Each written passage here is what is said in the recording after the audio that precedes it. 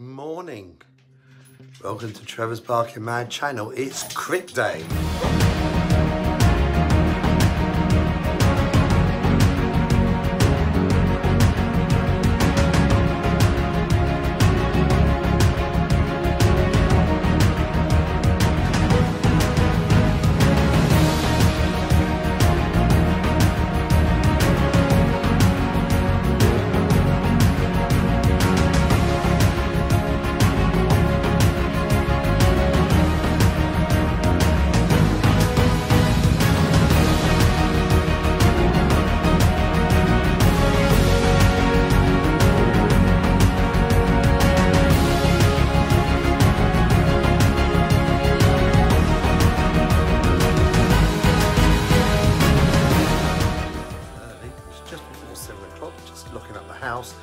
Ready to go, and got my charging point sorted. It's a lovely sunny day. I'm just so happy to be going. Made my day, made my week, possibly made me year. I don't get out much. Anyway, come with us on the journey. Gonna do a couple of stops. First one's going to be Abingdon, Fair Acres shopping centre, and there's 4 Instavolt chargers there. I hope they're all working. I'll check the app before I get there, and I hope they're all vacant. What is one? It's for little Daisy and Twiggy. Twiggy's the car, Daisy's me. See you later. And we are charging. All 4 Instavolts are working. When I say we're here, I am here at Fair Acres Retail Park. It's rather a sweet little park, very busy always. Got everything you need really. Home base, Costa, a gym, Lidl's, and much more around the corner. Anyway, going to be here for about 20 minutes. Next stop is going to be the Holiday Inn just at Crick. I might stop before then just in case that one charger gets taken, otherwise I'm using the gym. But hey, it's turned out to be a lovely day, quite hazy. It's not hot, it's about 12 degrees at the moment, but it's still not 9 o'clock. Anyway, good journey so far, really good. Charge of the trip, and it's at Weir, heart of England. Rather well hidden, couple of Osprey chargers. First one wouldn't work, I wouldn't accept the card. I use the beauty with Ospreys, I can put it on my Octopus electric bill, so yeah, get a slightly cheaper rate I believe.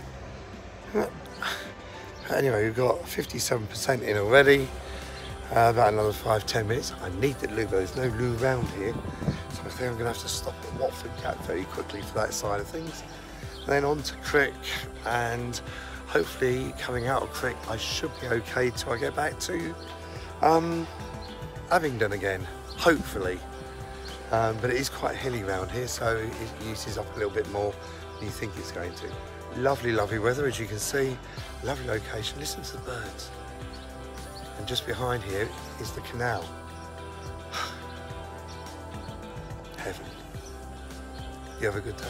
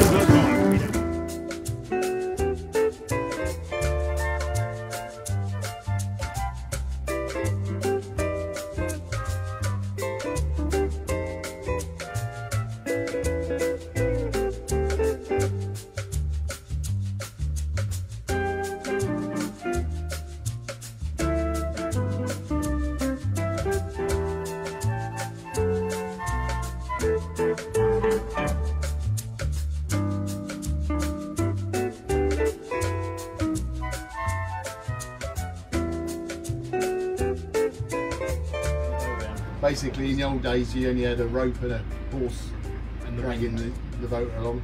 So they used to turn it into a wider section and allow the wind to catch the boat and turn it around. Hence the term winding hole. That's all I've been told, so just pass it on. Maybe right, maybe wrong.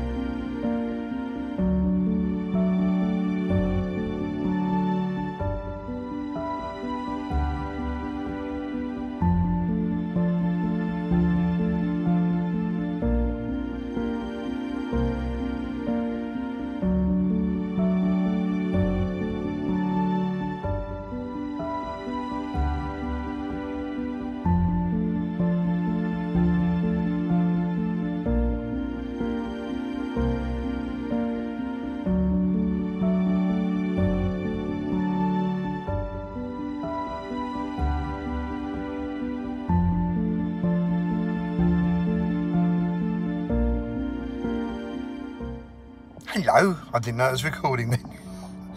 So I just thought I'd do a little bit to camera, and I'm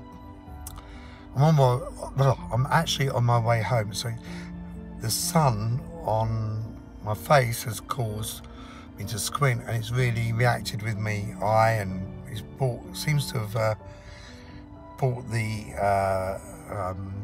Bells Palsy a little bit to life this afternoon. But the sun has been really strong, really hot, and yeah, it's been squinting. I've noticed the effects of the Bells Palsy exaggerate, shall we say, in the sunlight and the squinting. So I know it's all very early days on the medication. It's only the 3rd dose this morning, so I do appreciate that. And yeah, so do excuse me if I'm a bit watery-eyed. I'm not crying or anything. So what did I expect out of today's visit to Crick? Well, first of all, although I was rather I suppose, disheartened that no one actually wanted to go with me. Thinking, when I thought about it going up there this morning, I thought, well, actually I can be rather geeky and I can ask some of these geeky questions to the stands that I want to ask about my own personal situation and see how viable my thoughts are on the subject. And I was absolutely able to be a terribly, most probably annoying EV geek. And I was asking, basically, I thought to get an electric powered boat, I'd have to look at brand new and have it fitted from new. But no, you can buy a second-hand diesel-powered narrowboat or widebeam, and they can remove the engine, the gearbox, the fuel system, tank, degrease it, paint it, or derust it if need be, and put the solar on, put the battery pack in, put any backup generator in for the winter months mainly. Cover the roof with solar, at least 2 kilowatts, most probably seems to be about the average. The battery packs and the motor, and upgrade the stern gear. And yeah, apparently that is the main part of the electric motor people's business now at the moment, replacing diesel engines, etc., in canal boats. And I was fascinated by talking to them because they all had different solutions, different types of batteries and different types of powers of motor, etc., and different warranties on them. It's very fascinating. Some just supplied it, some will put you in touch with a boatyard that would fit it alongside with them attending.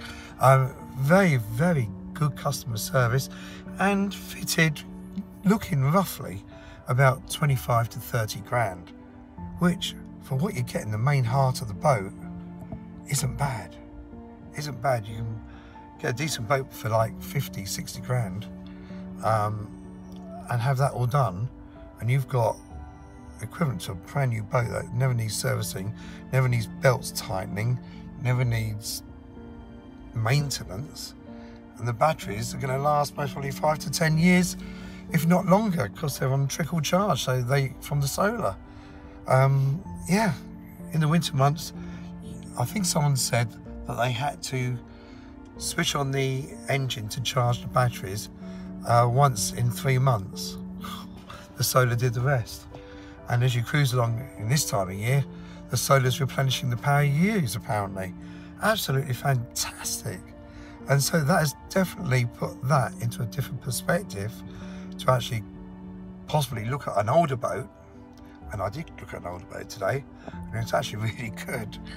And you could have refitted the bits that need refitting and do all the engine part for electric, and yeah, it would have still been about 75 grand. Not bad. Fair bit left in the bank. It's a thought. And aside from that, I wanted to also meet with as many vlogging friends as I could. I know a lot were going to be there. Not everyone is going to be there. Obviously, they're all in different parts of the country. But yes, it was lovely to meet Weir On The Move. They originate from Gosport, so yeah, it was nice to have a little chat with them. And they're two very well-behaved, I call them pups, but they must be getting on for a year old, maybe even a bit more now. They're border collies. Yeah, there's a bit of dotty there, you see. But yeah, they were amazing, so well behaved, the dogs I mean. But that was lovely chatting to them. Also, I wanted to meet up with as many vlogging friends as possible. I know not everyone's going to be there because everyone's in different parts of the country, but it really was lovely meeting up with Gary, Nikki, their kids, their dogs, and yeah, lovely little catch up. It was also lovely meeting Paul and Anthony, and Mr. Dexter in the background gave them their little boat warming present, and had a look on their smashing, absolutely fantastic brand new electric Oakhams boat, of which I have entered the competition to win one exactly the same. I'm going to carry on entering the competition each month until August when it's drawn. You never know. Brand new electric boat. fantastic. It really was spectacular boat, really, really was. It was exceedingly busy. The weather was very hot. Lots of doglets there. I'm glad I didn't take Toto. I nearly did because he was in a bit of a gonna miss daddy mood. But yeah, it was. So I'm just checking the temperature on my battery. I need to switch off. So it was a very warm day. I was there just over 4 hours, and I did all I needed to do. So I had to end that a little bit quick because the battery had gone to the 1 bar after under the. Shh. Dottie's new thing. The minute I switch the camera on, we get a loud bark. Anyway, bit of a drama queen. It's my job. So anyway, also met Minimalist, and as you'll see from the video of the canal boat trip, went past their boat, Perseverance. Their boat has been all around the entire canal network. I believe Silver Propeller Award. Very well done. And they are, of course, the original vloggers from Canal Boat, vlogging their journey. Absolutely fantastic couple. And yeah, so I met them, had a little chat at their stand. They got a stand where they sell their maps that they make. Absolutely fantastic. And as I was coming out, I bumped into Alan from My Narrowboat Venture. I'm going to try and put links to all of these in the description. Please forgive me if I forget any. You know what I'm like. And so we did a little bit of piece to camera, as he calls it. I like that phrase, piece to camera. Lovely, lovely chap.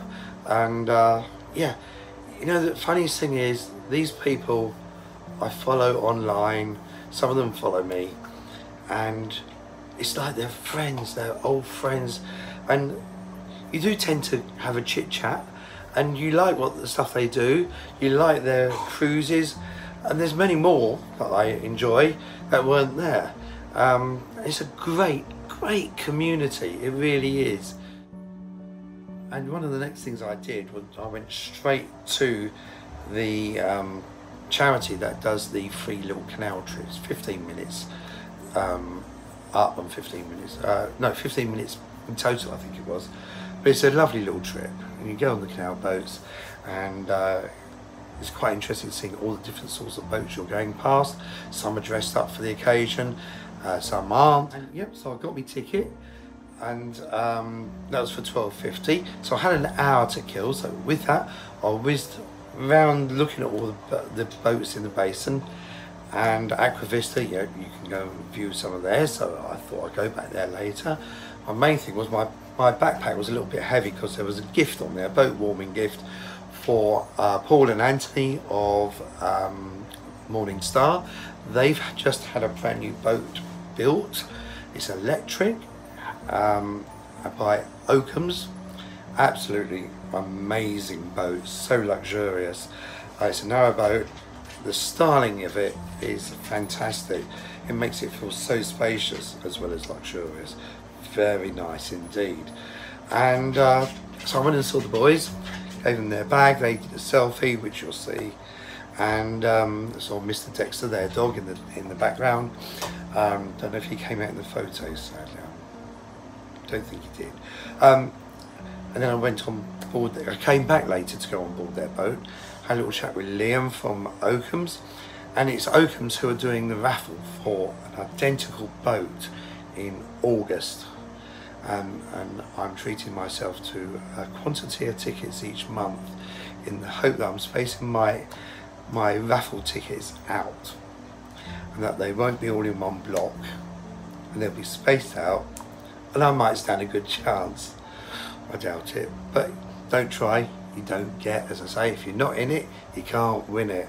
And that is a boat worth, I think it's about £210,000. So yeah, fingers crossed. Oh, magical. Well, I might be converting one.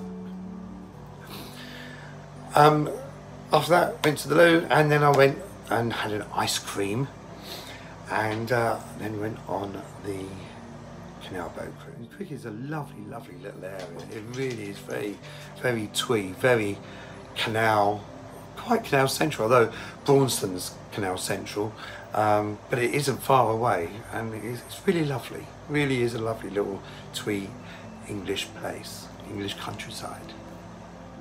So on getting back, I did go and have a chat to a couple more electronic converters or companies who sell electronic motors, battery packs, and etc, the solar power installations and stuff, and how much it all costs for them.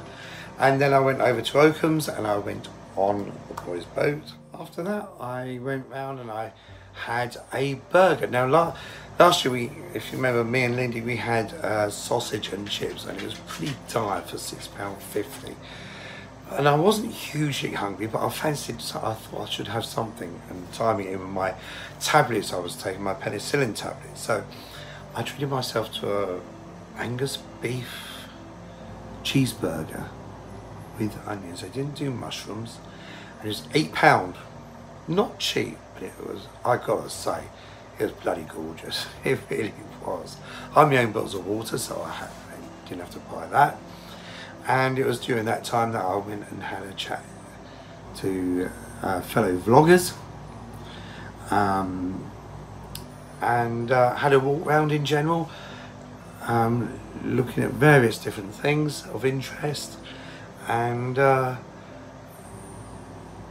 then I just thought, I've done it all. I've done all I need to do, and it's time. And it was about 3:15, and that's when I came out, bumped into Alan, did a little bit of piece to camera, said hi, and etc, and got in the car, which was baking hot. The battery hadn't actually cooled down. It was on maximum, just under the red when I arrived.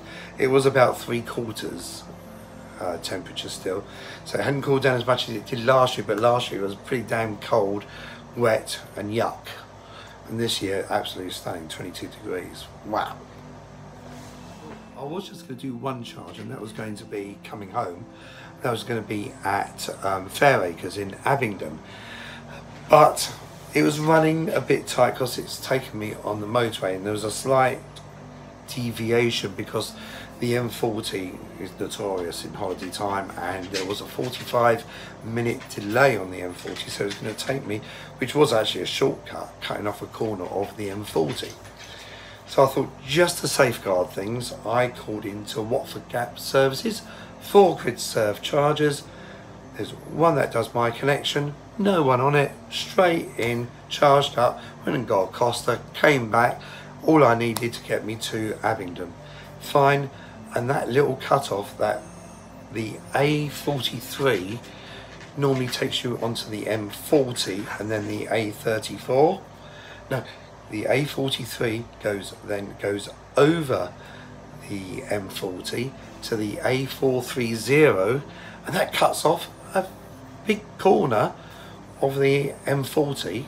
Didn't need to do, and it's so pretty. It was such a pretty little country drive. But it all is, to be honest, until you get to the A34, which is the most boring, monotonous, monotonous. Did I say that? Monotonous. Monotonous. Sorry, I'm mad. Barking mad. And then joined the A34 to Fairacres, and I went and got another Costa. And because I put a slightly bigger charge in at Fairacres, I got a bit carried away doing some of the videoing just then. I could put my foot down a little bit more, and I got home with 25 miles left. So I'm pretty damn pleased. It all went absolutely perfectly this year, after what was a disaster journey back home last year. Poor old Lindy suffered that. I think that's most probably what put her off this year, but with no one coming with me this year, I could be my geeky self, and I actually feel I've achieved a lot today.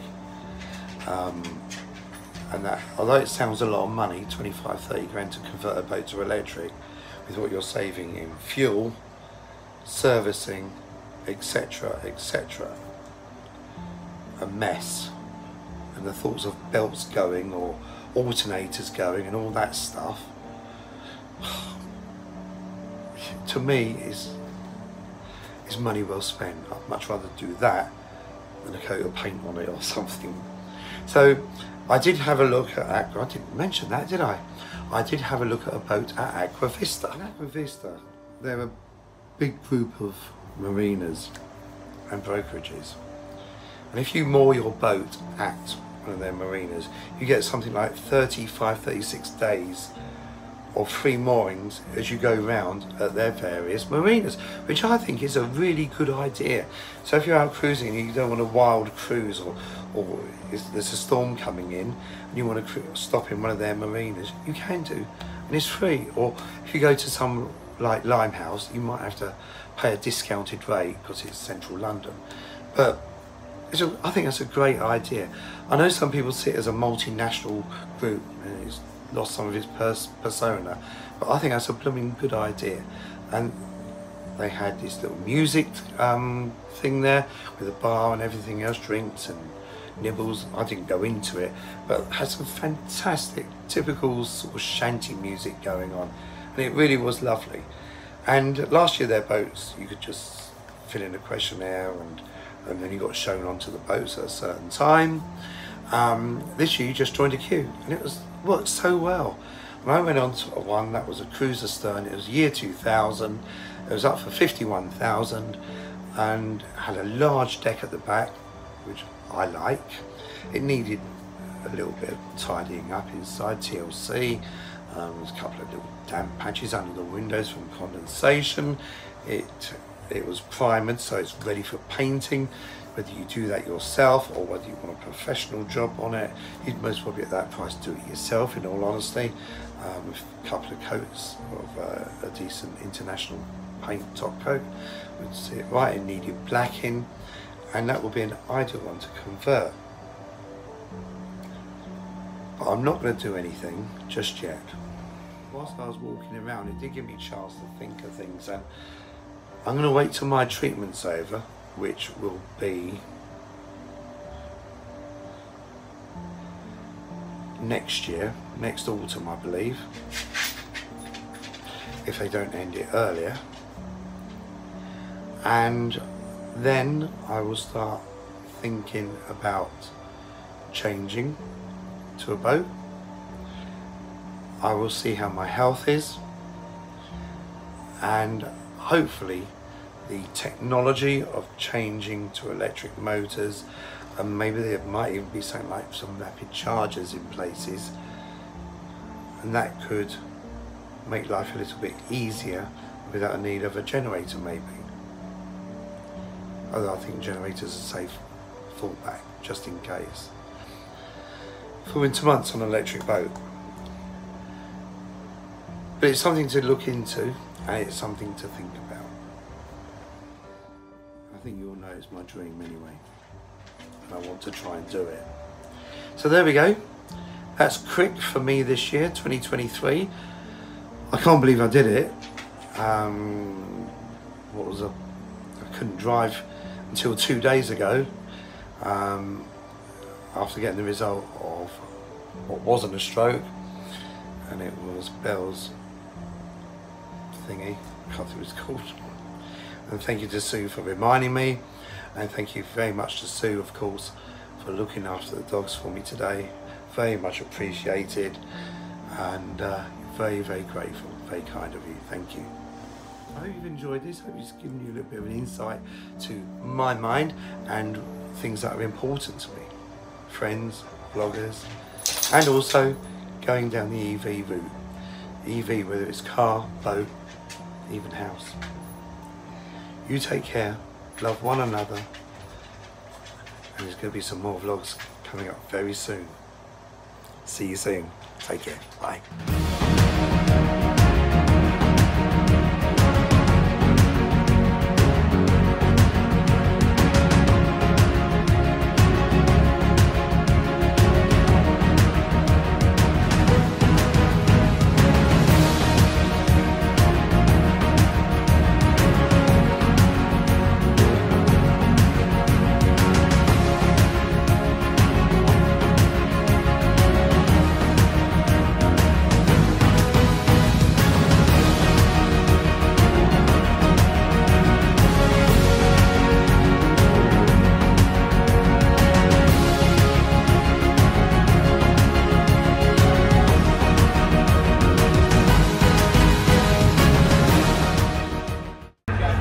Sometimes I think like a man.